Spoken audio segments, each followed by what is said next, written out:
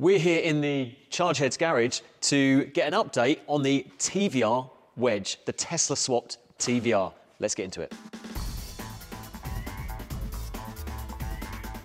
It's almost like the TVR's been painted on. Ralph, great to see you. Good evening. What have you got in your hand there? Well, this is one of the 3 isolation sensors that we're using on your TVR. Because the battery pack's split into 3 individual packs, we've got to make sure that each one of them is operating safely. So this is a CAN bus based isolation sensor. So we've got power, ground and CAN bus coming out of it there. We've got 2 wires that go to 2 separate places on the chassis to get our ground reference voltage, and that's really important. Right. Then we've got 2 wires off the positive and off the negative side, which we take onto 2 different places within the battery box, so that it will check that the positive wire and the negative wire have no connection whatsoever with the chassis. And that's so basically the isolation, tell me if I'm wrong, is there to stop me getting electrocuted? Yeah, basically. So it's continuous monitoring. All the time that the ignition's switched on, this is working. If it does detect there's a fault, say a cable gets smashed or something like that, you drive over some debris in the road and it sort of chomps through a cable, this will pick it up and the system will then go through a safe shutdown to make sure that you can pull to the side of the road and the whole vehicle is isolated. Nice. Safety first. Yeah, absolutely vital piece of kit. We don't use the word vital anymore. Essential. So you've got something that looks very familiar, the cell guard, and we had the chap from Cell Guard, and I'll put the video up at the top of the screen so people can find out more about this little device. But Ralph, what is it? Well, we've been trialling these for a while now, and they're really handy. So the crux of it is there's a gas sensor at the top there. Right. So if anything started going wrong with the cells, and they start producing any volatile gases, this will pick it up really early. So we get early warning of anything going wrong with the batteries, which to be honest is pretty unlikely unless you've crashed. And you'd never crash a TVR, I know, so that's, no, we don't need that bit. No. But it's there just in case, if someone borrows your TVR or something like that.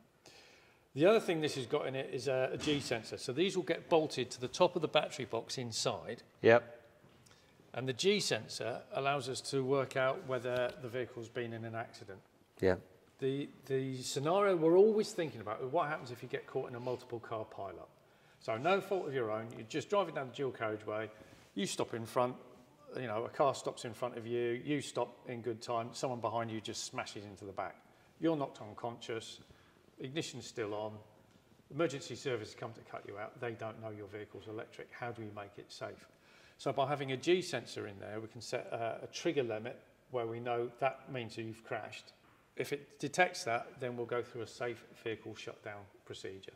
Yeah. So within about 10 seconds, all of the orange cables are isolated. So anyone attending that accident is attending an isolated vehicle. Does it detect all different types of gases? Because I'm pretty sure my missus would want to strap one of those to me and have some sort of controller to electrocute me every time I pass some gas. Yeah, this one is specifically tuned to the volatile organic gases that are given off by lithium-ion cells when they start overheating. So not the volatile gases. That's a different type of volatile gas. It's very organic. Very organic, very different. We Super. could try that, but obviously if this gets contaminated, we'd have to throw it away. It would definitely be contaminated. The other thing about these is they've also got a temperature sensor in, so it measures the temperature of the air at the top of the battery box. Yep. That's another layer of safety that we have. So we're measuring the cell temperatures. So that's all going through your Orion battery management system to keep that under control. We've got an extra set of temperature sensors that go into our vehicle control system, and this is on the top of that as well. So even if we lose control with the Orion, we know if anything's overheating, and we can make sure everything's shut down properly. And what stops the cell guard, you know, activating by mistake, or is there anything to stop that happening? Does it have to, is it connected to the other cell guards so they get a reading all together to confirm stuff? Or? So all of these are connected on the CAN bus together to our main control unit that we've developed for your vehicle. Yep. So that's got the CAN signal from 3 of these. Yep. And 3 isolation monitors. Right. It's also looking at the auxiliary contacts on the contactors and a few other bits and pieces. So that's working as your main safety controller. And it'll look at the signals from these and say, is that plausible? Does that make sense? So it's not a case of you've just tapped it with a hammer and all of a sudden, you know, it thinks the car's crashed. Yep. It's a case of, has it had a G signal in a certain direction for a certain duration with a certain profile? Yes, we've got confidence that is a genuine signal. A complex bit of kit, essentially. So it's not just what's in there, it's how we process it in our main vehicle controller. Gotcha. Ralph, there seems to be cables upon cables. I say cables, it's wires, isn't it? Wires upon wires, upon wires, upon wires. I'm glad, and you haven't even got an instruction booklet. No, so, but we'll write one for you. If you could, that's a good idea. So actually. it's all in development at the moment. So we're just laying wires in where we think they need to go, and then we can finish making the loom, tidy it up, get it all to the right standard. Yeah. And at the moment, we've got a system where we've got several different modules all talking to each other. So we've got a split battery management system. We're using the Orion with the remote Orion. So there's one at the back for the 2 packs at the back there, one at the front. Yep. And that means we don't need any cell tapping wires coming out of the battery box. So there's no exposed high voltage wires coming out of the battery boxes. They talk to each other on their own serial communication line, which is some more wires. Then we've got your charge controller, the onboard charger and DC-DC converter as a unit. That talks on CAN bus, and it's got a couple of wires that wake the system up when you put the charging plug in. Yeah. Then we've got the vehicle controller, which does all the safety critical stuff and works out whether the thing's overheating or not. It does all the contactor weld checks, and it correlates all the data from all the different CAN bus systems from your gas sensors and your isolation sensors together. Then we've got a second controller, which we're using for your low voltage stuff, for your lights, the fans and all the rest of it. Yep. That's a controller with a lot of I/O on it, separate to the safety critical one that we're using. OI?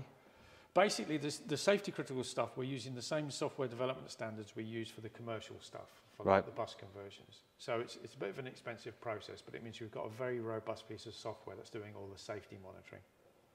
The lights and stuff, you want to do disco lights and all sorts of other nonsense. We'll put that in a separate controller, and then if we have to modify that because you want a different disco mode or something. It's not nonsense, it's theatre.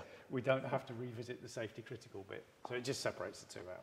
No, sure. And I did notice that there's quite a lot of HV cabling going on here now, so it's starting to take shape.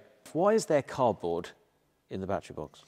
So all the battery boxes are insulated with a rubber-based paint, but whilst we're installing modules, we want extra protection. As we're actually putting the modules in, they're big and heavy and awkward. And the problem with your TVR is it's the wrong shape batteries in, so everything's really tight. And we don't want to damage that rubber coating in any way. So we're just protecting it with cardboard whilst we fit the modules in. Right. And then we take the cardboard out and then we're back to normal. Perfect. And you've had a slight change of plan on the battery box design to try and get better access when putting in the modules and putting in all the other connections. Is that right? Yeah, so having assembled the top box, it was really awkward. It's not impossible, but it was really awkward. So we've actually designed another top box, which has got the coolant coming out the back of the box down the rear bulkhead, because the way we've moved things around, we've now got a little bit more clearance there. Right. Whereas before it was coming under the top box and out the back there. So we've rebuilt a second top battery box with a slightly different coolant path in it. So is the old one going to be wall art now? You can have that as wall art. Wall art, brilliant. You could even turn it into a barbecue if you want, put a couple of legs on it, a few coals in there. There we go. Yeah. I've already got a barbecue, but it's a thought. There we go. It could be some Chargeheads merch. That's right. I remember what I was going to ask, and I think I might have asked it in the last episode, but it's even more relevant this time. Oh, that's good. I like relevant. Is the fact that, is there an emergency release for the CCS? Yes, there is. So it has a mechanical release as well, so there's a little drawstring. Good. I need that in my life. Yeah, that is really important. I wasted many hours of my life recently. One of the highest causes of charging faults is the release solenoid just getting stuck. There we go. Yeah, so that's an important piece of kit, is that little drawstring that just pulls it out of the way. Simply pull. Super.